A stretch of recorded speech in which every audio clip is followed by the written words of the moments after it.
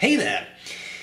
Today we're going to have a look at this pen. This pen was not sent to me. This pen was sent to Azizah. Then I stole it and now I am reviewing it. This is the Laban Forest. Now, not too long, well actually, I'm saying not too long ago, but by the time this video goes up, it may have been a while ago, I reviewed a very similar pen by Laban called the Ocean, which is very similar, except what is green here is blue or turquoise there. I thought it would be interesting to review this pen too. I like Laban pens, I always have. I think they make attractive pens and they make pretty affordable pens. It's a Taiwanese brand and I really like what they do. Again, nice pens, good writers. I haven't really had a lot of issues with Laban pens and how they write.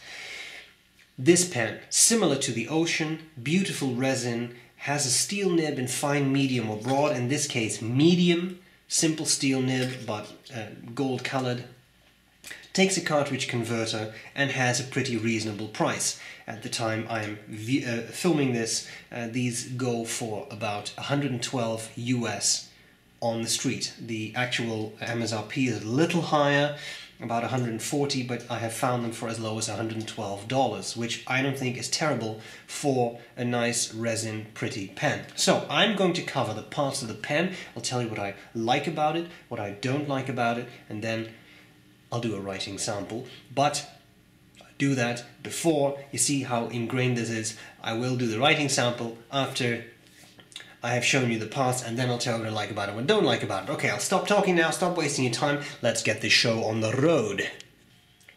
Okay, so here we go with the Laban Ocean. Let me put that side by side to a Lamy Safari, also known as the Safari. As you can see, there are two nicely sized pens. Now, I do not have the box for this pen because this was delivered to Azizah, who was in Toronto at the time. I am in Red Deer, so I brought this with me, but I didn't bring the box. If you really want to see the box, check out my video on the Laban Ocean, and I'm sure that you will see a very similar box. Okay, so as I said, nice resin, nice steel nib, etc. Let's just cover the parts of the pen now and do a writing sample. On top is the Laban logo and the finial. I always like that with the laurel leaves, actually laurel crown I suppose, and the L for Laban. Nice, has a bit of texture to it too, which is kind of nice. I really like this resin, supposed to resemble ivory. Now of course we do not want to use ivory, but I think this is a very nice approximation. We have the gold rings there, or gold colored rings, and then a clip. The clip is pretty stiff, but it does work. And then we have a center band here which says Laban on one side, and on the other side it says nothing, it just reflects the camera, which looks like it is on fire. Then we have another gold band and another gold band in that same ivory type material, and then we have this very nice acrylic material, nice chatoyance, and a nice little end cap there with yet another gold ring. Pen opens by unscrewing. It's a pretty nice size, I would say. If you really want to, you can post it, but not very deeply because of that metal ring. So you end up with a very large pen, but you can post it. We have the threads here. We have a nice section that tapers down, flares out a little bit, and then we have the Laban steel nib 3952, the height of Mount Jade in Taiwan. And it says Laban, and it says Germany. All of this is laser engraved, and then there is scroll work. Now, I seem to remember the time, I remember the days of old, when I think Laban nibs had Laban actually engraved on it, as opposed to laser engraved on it, which was kind of nice, but that's okay. Number 6 nib, steel nib, very smooth. It's a Laban nib, they work well, and they are just a bit rigid, but they do write very pleasantly. In this case, a medium nib. We have a nice plastic feed, simple, works well, and then the pen is fed through a cartridge, or in this case, a converter. Converter is supplied with the pen. Notice there is a little bit of metal on the inside of this barrel. You can see that for the threads, which I kind of like, because that means you have metal threads on metal threads. You don't have to worry about these metal threads destroying your acrylic threads, and then at some point you have a pen that won't actually screw shut anymore. Also adds a tiny bit of weight. It's a little hard for me to see if this entire barrel is lined, but Yeah, it's very hard to see because of the light, but in any case, there is a little bit of weight to it, which I find kind of pleasant. It's not overly heavy, it's kind of pleasant. So, there you have it. I think we need to see how this pen writes. And that's what we're going to do next. Let me zoom out a bit for you. Sorry, there's some stuff in the way here. The Laban Forest nib is medium, ink is Waterman green, whatever they call their green. Writing, pretty smooth, not glassy smooth. There's a little bit of feedback, but it's not a scratchy feedback, it's more like you are using a fountain pen feedback, which I always like.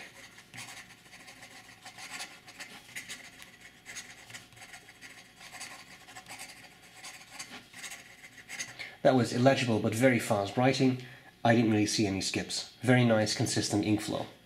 Wetness, I don't have the feeling this really is a gusher. No. But clearly flows well, so no issues there. Line variation, as always, very, very careful.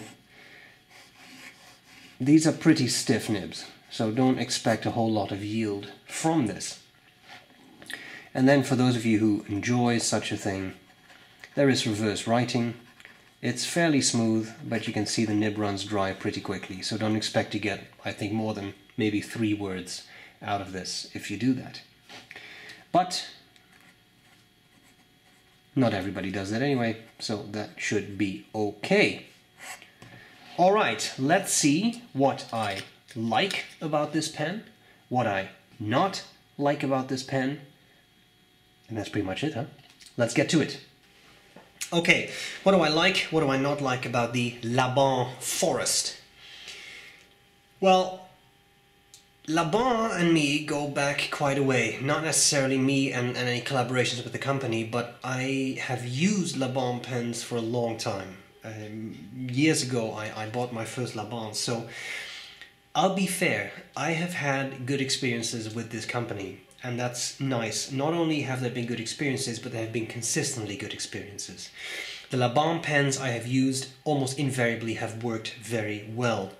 There was one pen at some point that I had that had a nib that I found a little finicky, but all the other ones, and there have been quite a few, have all written very well out of the box. And that is something I really appreciate, right? Not just that they write, but the consistency thereof. So I like that. The nibs are good. In this case, a very rigid nib, as is actually always the case with Laban in my experience. A very rigid nib, but a very pleasant nib to write with. The materials Laban uses are very nice. A lot of acrylics, nice resins. Here's the deal. I don't think you can, or you should really look down on this. It's not celluloid, and pen lovers are always like, it has to be celluloid. No, it doesn't have to be celluloid. A really good acrylic is fun too. And I think that in this case, for example, they hit the nail on the head. Beautiful, beautiful acrylic, just like with the ocean. And the combination of that ivory type material and this acrylic, in my mind, works very well. So I like that. I also like the size. The size is maybe a little bit bigger than the average pen. Here I have a Leonardo Momento Zero, which I think is a pretty standard size pen. So you can see that this Laban is a little bit bigger. But a number 6 nib, that's always fun. And I think this is usable for many people. The section is very nicely tapered, so I think a lot of people will be able to use this and post it well. It's kind of just madness that way. So I like that. I like the size, a little bigger but very comfortable, fits in pen pouches, you can easily carry this around, and I think it is comfortable for many people. I like all of that. Things I don't like so much. Well, people always complain about laser engraved nibs, and I kind of agree. I wish Laban would go back to the actually engraved nibs. I think it looks a little nicer, but that would never be a deal breaker for me. The posting is a little weird, but there's a solution. Don't post. Very simple. The final thing I would say is that there's a lot of gold rings on this pen, And to me, it could have been a little less, personally. I mean, 2 here, then there's the big gold band in the center, then there's 2 more rings, and that's a final ring there. I could do with a little less gold, personally. I don't know why, but for some reason I think, yeah, this may be a little much. Very personal judgment, though. In my mind, though, here's the bottom line. It's a solid pen. It writes out of the box, it comes with a converter so you can immediately use it. It's a very pretty material, and in my mind, the price is right. $112 street price? Sure, it's not a handmade pen, but very pretty acrylic, and it writes. And it writes well. So what more could you wish for? I think this is a very nice thing. So, I like it. Laban Forest, nice combination with the Laban Ocean. I'd like to see where they take that next. Hint, Laban. Ocean, fire. Ocean, forest, fire. Because if you could do this, but with this acrylic in a bright red, I'm game. Right here, right now, I'm telling you. This in a bright red, but with the same nice chatoyance and all that, I'm game. In a world of violence, we need fire. Anyway, guys, I hope this was useful, and I'll gladly see you later. Bye-bye.